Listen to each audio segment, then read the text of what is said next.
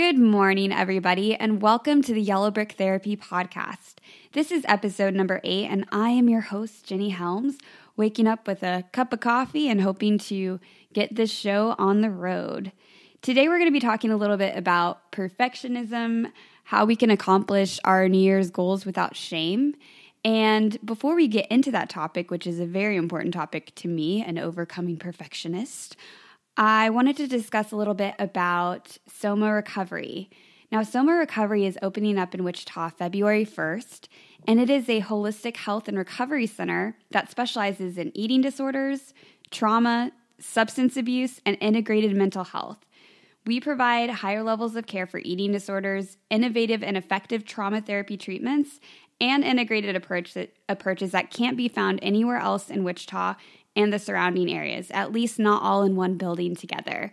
I know for a lot of my eating disorder clients, unfortunately, I've had to send them several hours away, if not even states away, to get treatment.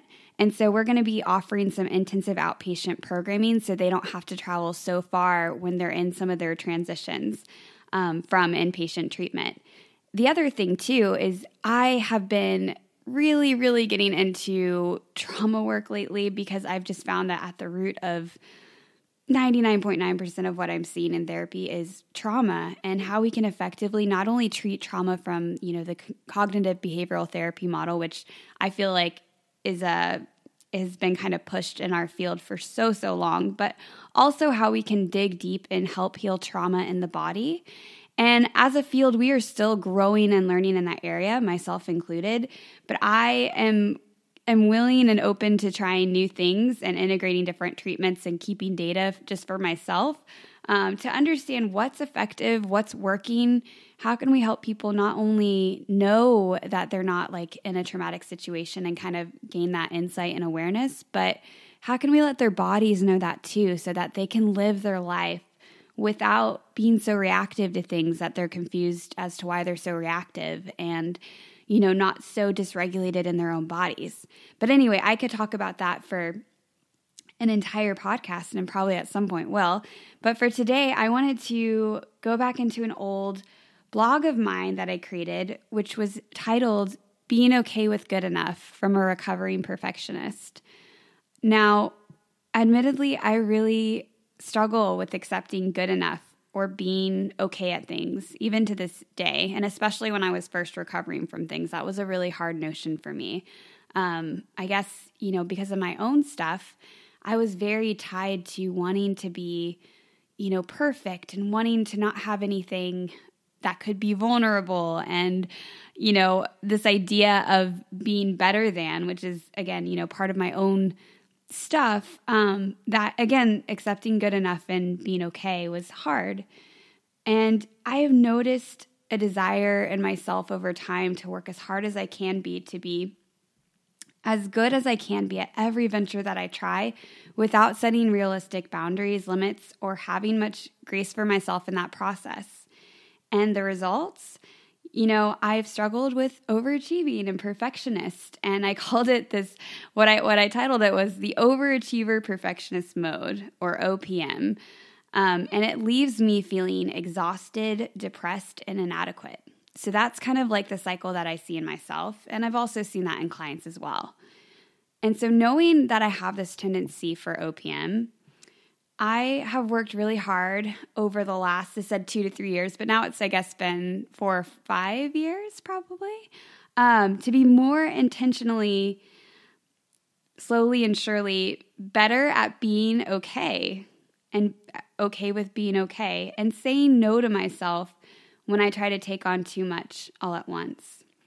In this moment in my life too, I work on entrepreneurial projects and I'm opening a business, and I'm also still doing therapy full time.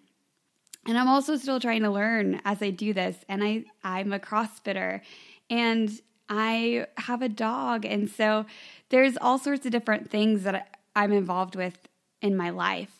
And I have to be really cautious about the expectations and goals I set for myself, and remember to be grateful for the progress I've made in the meantime.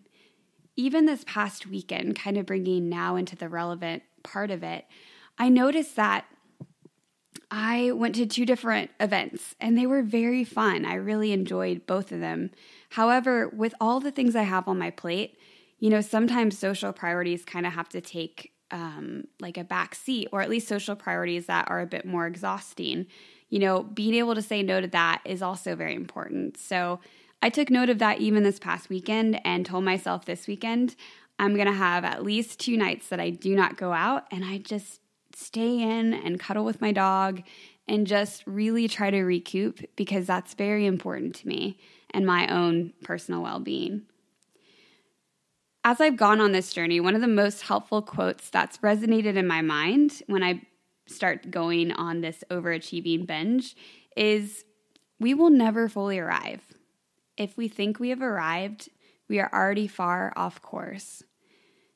That is a powerful quote for me, because although it may seem like a little daunting because we never arrive, there is a lot of hope for me in that, and acceptance and grace in the fact that it's okay to not arrive. It's okay to be on a journey, and that we'll constantly be on a journey as humans. That's part of our humanity. And so I guess after some time, I've really started to get more into the thought process of why not enjoy this journey and start trusting myself. One of the things I've done as well is I kind of look over my life in 5-year periods or even 10-year periods versus looking at my life even year to year. And in that, I start to see my progress and I can be proud of myself. There are ways that I've gotten better at different things, and I've probably slid back in a few different things too. But it's been nice to be able to see that there has been growth and that I'm doing okay, even though my brain at times struggles to feel like it's good enough. And getting back into this blog, it's funny because most of my own big whys for setting certain goals is to become more of the person I think I want to be, because I believe it will make me happier, more in touch with my healthier self, more at peace, and better able to serve others. But ironically, when I get into my overachiever-perfectionist mode, which I believe will help me achieve said inner peace, all of that goes out the window, and I lose sight of my whole purpose and drift farther from happiness, peace, and being attuned to others. I don't know if you guys have witnessed that in your own lives, but I've definitely seen that for myself. For this reason, I have set lower expectations and practiced being grateful for the good enough. This year, I probably won't progress as much in CrossFit as I'd hoped to, or in all of my entrepreneurial projects, because my main focus is on building Soma Recovery. If I'm able to be more present with all of those things, I will feel good enough and grateful that I'm still a part of my CrossFit community, because I really, really enjoy it, and that I'm still able to feed the entrepreneur side of me, albeit if it's with slow progress. I'll also embrace when I don't get the chance to blog because my day is so incredibly hectic, or a client is in crisis, or when I submit a podcast late. The whole point of this blogging, podcasting thing is for me to document and learn as I grow and learn from other people. And hopefully for that to be something that is inspiring and helpful for you in your own journey of growth. So this year, I really want to encourage my fellow perfectionists, or those who tolerate us, or those who just struggle to feel good enough, that we can slowly, give ourselves permission to be okay at things, with things as they are today, to be grateful for the baby steps along the way, and have grace for the moments that we fall and fail. Especially now that I know a lot of people are setting New Year's resolutions, and I think we have these great intentions and these lofty goals, and then we set out to do them, and if we make one misstep, some of us, we fall off that bandwagon because we lose our mojo and we fall into the shame trap, and we're mad at ourselves that our steps are not huge, monstrous steps, and they're just baby steps. But I really encourage you to have grace for yourself in those moments and to try to not fall into that shame cave. because I know that in doing this in my own life, I've been able to grow a bunch more in the long run in my own professional and personal journey, which has been full of failing and spiraling into the shame cave, realizing I'm spiraling into the shame cave, and doing things even when I really doubt myself. Here's to another imperfect, failure-full journey of growth in 2019. I hope you guys are able to give yourself some grace and be okay with the good enough stuff. I highly recommend Brené Brown's work. She's been very inspiring to me in my own personal journey and also my professional journey. Next week, we're going to be talking a little bit more about shame resilience, and I will have a speaker, so I'm very excited about that, and also in the upcoming weeks as well. But I did want to give you guys a message for this week, and I hope you guys are having an awesome 2019 so far.